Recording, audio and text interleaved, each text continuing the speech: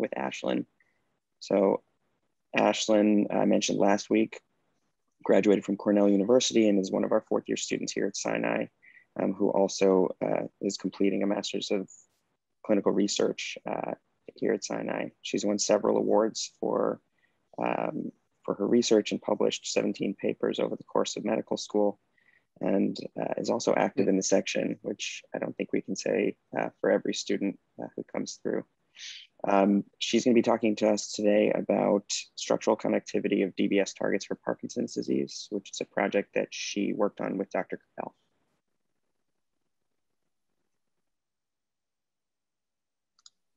Great, thank you so much for the introduction. Just sharing my screen quickly.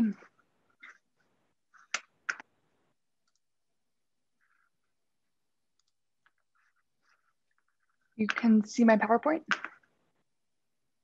Yep. Great. So thanks so much for having me and for the opportunity to present. So like you mentioned, I'm going to be discussing structural connectivity of STN and GPI DBS for Parkinson's disease today. And this is work that I'm doing with the Center for Advanced Circuit Therapeutics at Mount Sinai West. So in terms of background, so as we all know, Parkinson's is a motor disease, and first-line therapy is really dopaminergic medications, but over time, it becomes difficult for patients to remain in the on state and without dyskinesias. And so deep brain stimulation is one such solution that is really helpful for managing these patients, and it can help them improve their quality of life while also reducing medication burden, especially in very advanced Parkinson's. So targeting for Parkinson's is typically based on gross structural anatomy and MR imaging, both clinically as well as in the trials. And I'm sorry, 1 minute.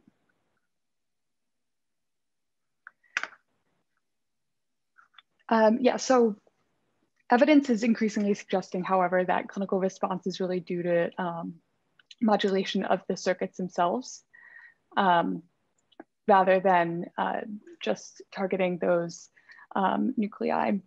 And so we know, especially through work in other disease states, such as OCD, that targeting through the white matter connectivity is an effective way to really optimize treatment response for these patients. And so really we have an opportunity here to optimize how we target and to personalize outcomes for patients. And so here I just want to show you an example of how this can be used clinically. So we have one patient that was implanted in the STN and had pretty severe microlesional effect with dyskinesias, as we can see here on the left. And so programming was actually adjusted to include the palatal-fugal pathways. And after that, we can see that her motor exam is greatly improved.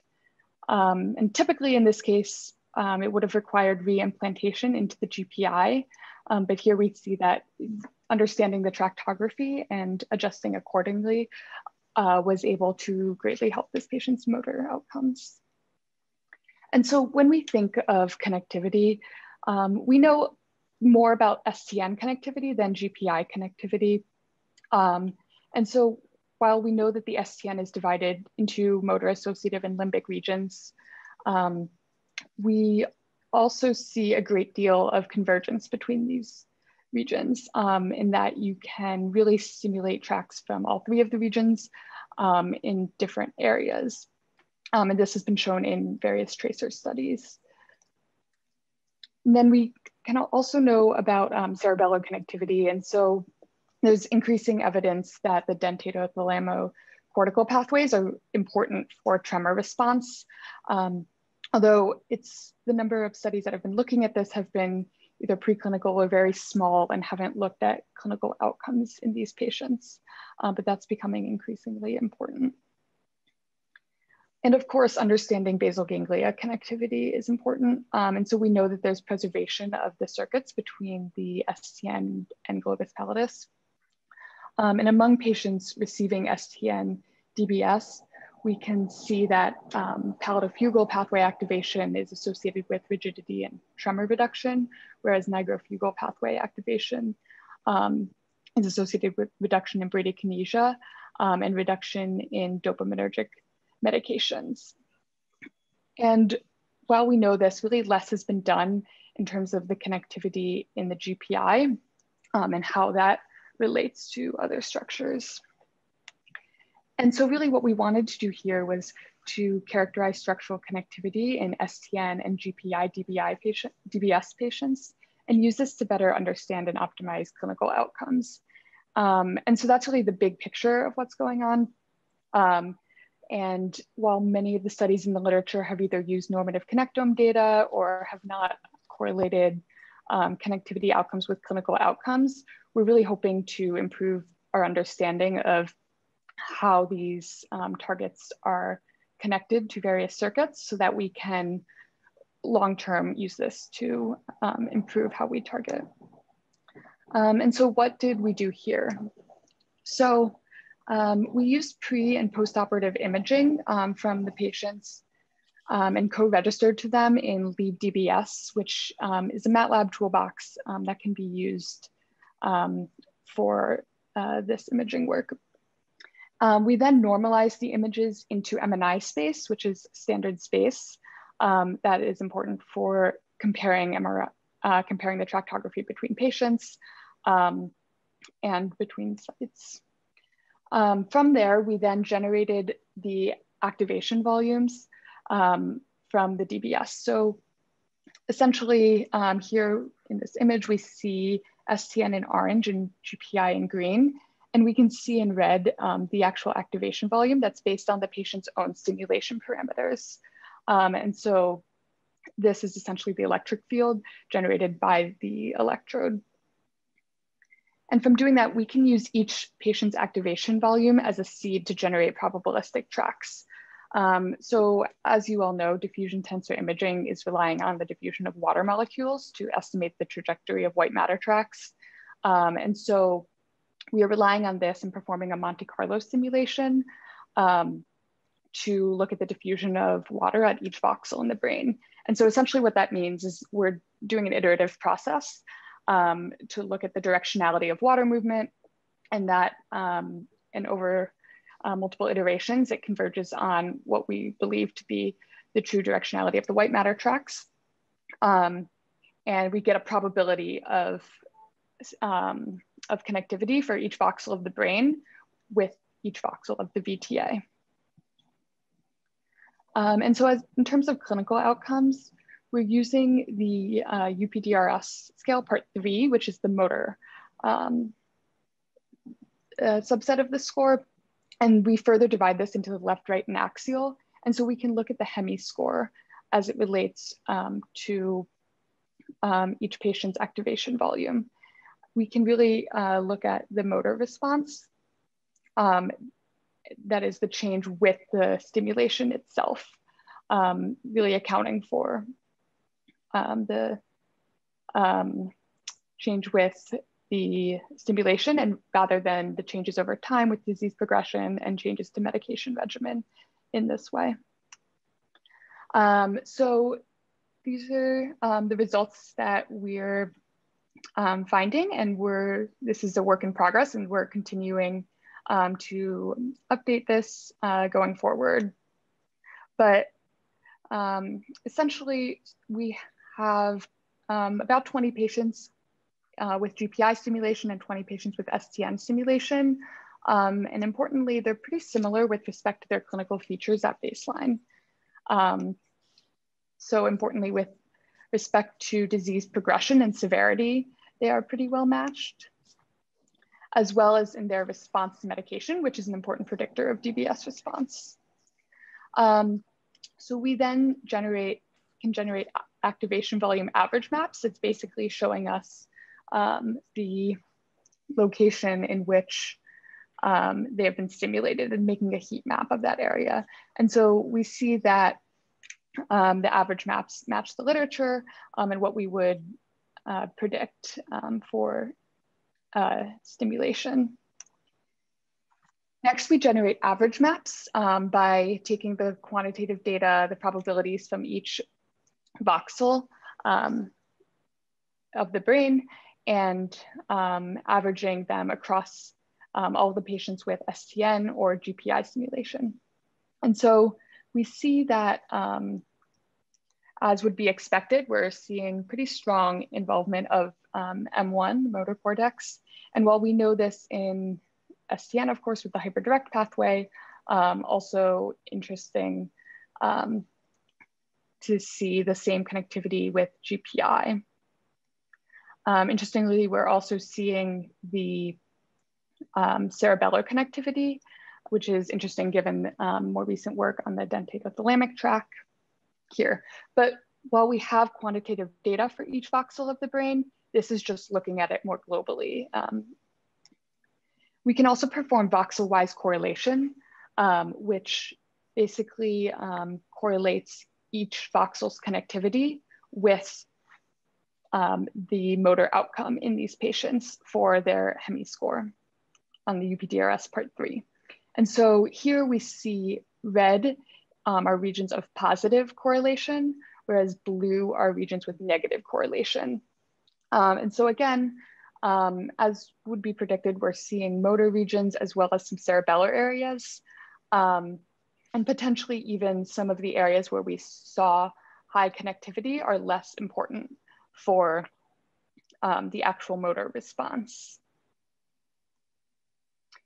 And then just as a sample of what we can do to this quantitatively, although again, this is a work in progress.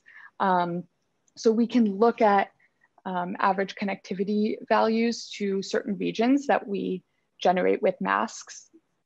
And we can compare that to UPDRS response. And so both of these were slightly significant with an R squared around 0.5, 0.6. And so we are seeing a slight trend towards increased connectivity. But when we think about this, we want to think about capsular effects. And so that's something that we are currently troubleshooting, especially given the patterns that we see in connectivity, whereas the STN has more frontal connectivity, whereas GPI has more occipital connectivity. And then lastly, we can also quantify this connectivity looking at GPI and STN.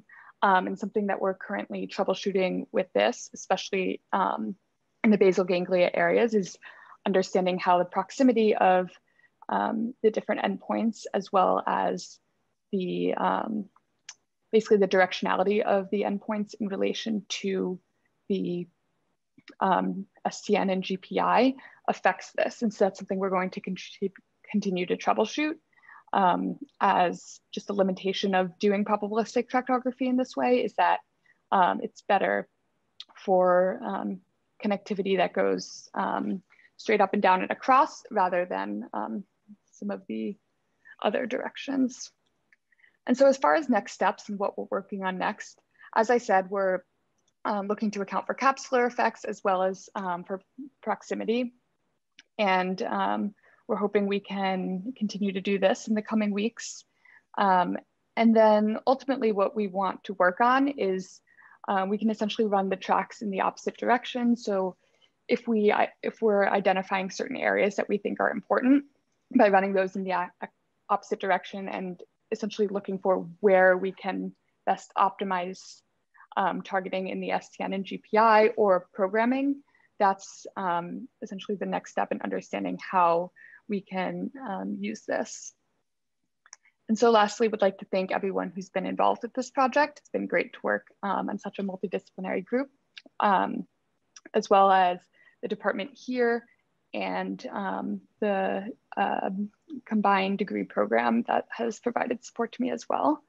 And at this point, I'm happy to take any questions.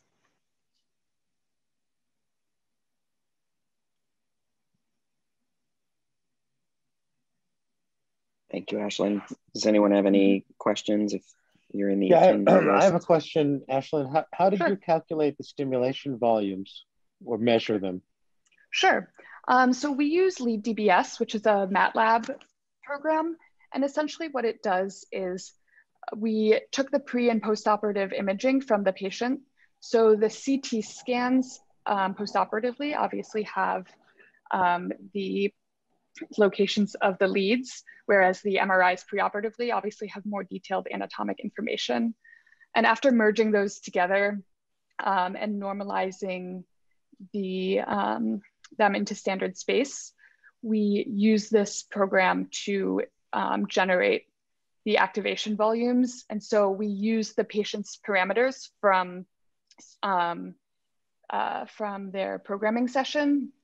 And there's a mathematical formula. Essentially, it's built into the program, but from there it estimates the size of the activation volume. And so by using that as a seed for tractography, we're essentially isolating the tracks that are going through that activation volume. I get that part, but I was really wondering whether you're actually measuring anything or just calculating it based on prior models. Sounds like you're just calculating it. It's calculated, but it's based on the patient's own stimulation parameters. So the voltage of their. But that's the input. You're not actually measuring a volume, right? Like in thermography, you're actually, in MR thermography, you're measuring the temperature theoretically of a lesion. Not patient specific. That's right. It's based on data on a lot of different patients and biophysics. Yep.